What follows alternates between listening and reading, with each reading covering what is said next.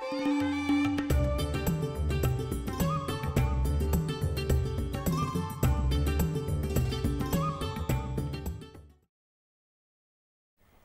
students, in previous sessions we discussed in detail about animal physiology, their various systems like digestion and absorption, breathing and respiration, body fluids including circulation. Also, we discussed about nervous system and chemical coordination including endocrine glands. In today's session, we intend to make you familiar with these structures and their placement in the human body, that is in your own body. In digestion and absorption, as we have studied and discussed, that there is mouth, esophagus, stomach, different parts of stomach like cardiac and pyloric, then duodenum, small intestine, large intestine, rectum including anal canal, and then the anus. We also discussed about glands associated with alimentary canal like pancreas and also liver. It is very important for us children to know their real placement in relation to each other also. Let us now see this in the model. So, children, we have reached near the model which is showing different parts of alimentary canal, and by discussing this particular model, we will be able to appreciate the way these organs are located in our body. We begin alimentary canal with mouth. You can see teeth and the tongue inside the mouth, and you know the importance of teeth and tongue in eating. When we eat food, first we put it in the mouth. Teeth will help in mastication and tongue will help in rolling of the food. You can also see salivary glands which will secrete saliva, and this saliva will be mixed with food and will help in digestion. That means the process of digestion will begin right in the mouth. From mouth, the food will travel through this esophagus is a tube which is connecting mouth with the stomach. No digestion will take place in esophagus. It transports food. And how does it transport? There is movement called peristaltic movement which goes at a particular pace to push food from this part to this part and finally to the stomach. For that reason, peristalsis goes on in every part of alimentary canal. That is how food is moving in a forward direction in a particular pace with a particular speed, what is required for it to be digested and absorbed. The muscle contraction in esophagus is important, that pushes food down. If that was not there, if muscle contraction was not here in esophagus, then food will not move from mouth to the stomach, and that will mean that digestion will not take place. So, that movement becomes very important. Coming to stomach, this is stomach. This is cardiac part of the stomach and this is pyloric part of the stomach. That means stomach is connected to esophagus on one side and duodenum on the other side.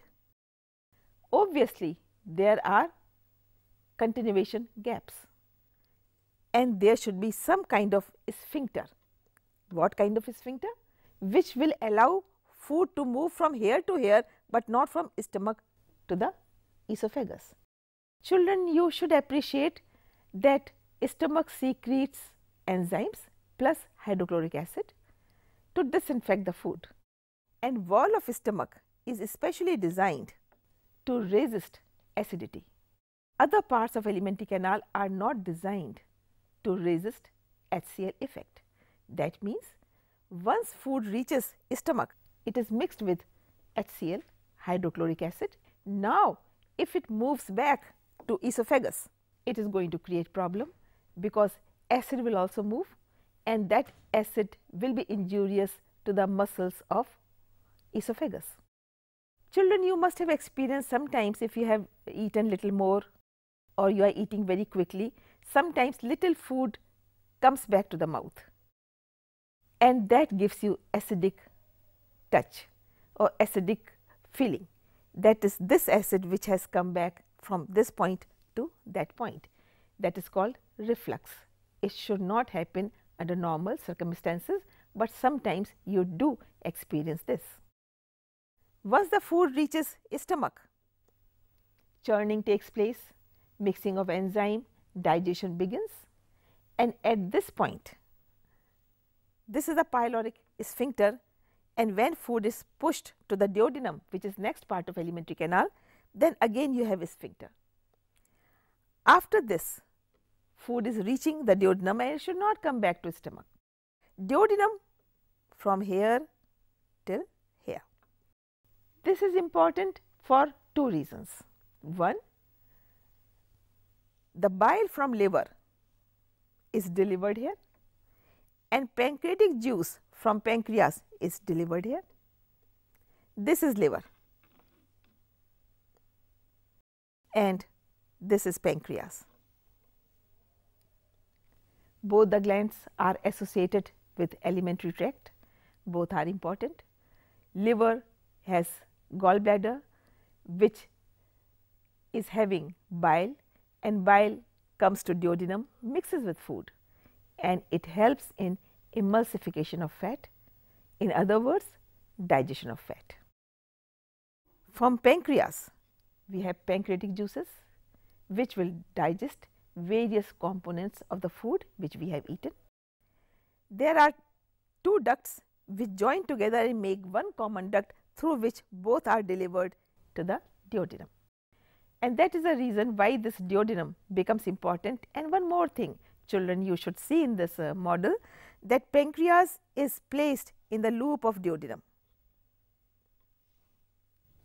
It is in fact membranous structure. It is shown very clearly here, but it is membranous structure which is lodged in the two limbs of duodenum in the body, and then duodenum continues as a small intestine, and this is the small intestine which is very long and hence it is coiled. The leftover digestion will take place in small intestine by the juice secreted by small intestine called succus entericus. After digestion is complete, absorption will also take place in the small intestine, and after that food moves to large intestine. This is large intestine.